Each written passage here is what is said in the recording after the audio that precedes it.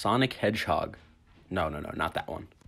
Today we will be talking about the Sonic Hedgehog signaling pathway, which is a regulator of cell proliferation. So the Sonic Hedgehog signaling pathway is a pretty important one that we don't know a lot about, but we do know that it has a role in embryo development. So like the formation of your fingers, for example, that's what digits are, if you were wondering. It also has a role in the development of some cancers, such as basal cell carcinoma, and it was first discovered in flies, but since then, 3 variations have been found, 2 of which are found in humans. Desert hedgehog, indigo hedgehog, I believe, and Sonic hedgehog. And it's called hedgehog because it looks like a hedgehog? I don't know, you judge for yourself. Without further ado, let us dive into the pathway. So let's just examine it on an outside level without Sonic Hedgehog. So we see there's patched 1, it's a membrane protein, and through a certain mechanism that I will go into later, it is stopping the smoothened protein from entering the cell membrane. And it might seem totally unrelated, but inside the cell, a protein known as SUFU is inhibiting a transcription factor known as Glee by binding to it and creating a complex. And in these complexes, Glee is then phosphorylated by kinases. This phosphorylation then marks it to be cleaved by proteasomes. And this cleaved Glee is then able to enter into the nucleus and block the traditional Glee targets, which are usually growth-related.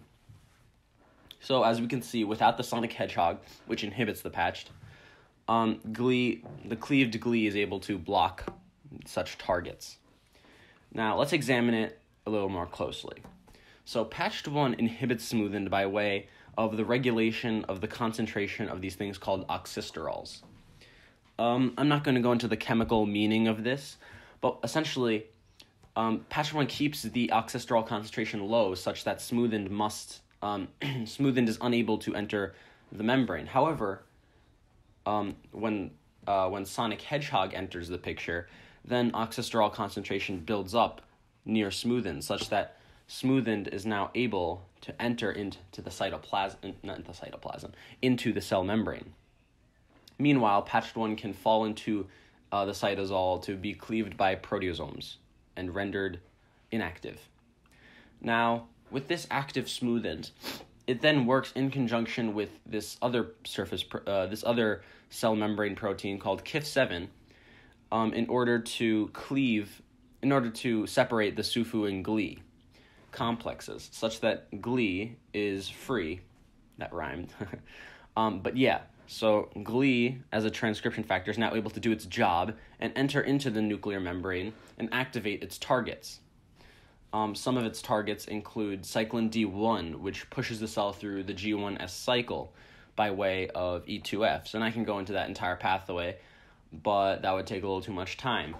So, to conclude, Sonic Hedgehog inhibits smoothened inhibits patched 1 activates KIF7, blah, blah, blah. And I think it's easier to see this in a large pathway that I created myself.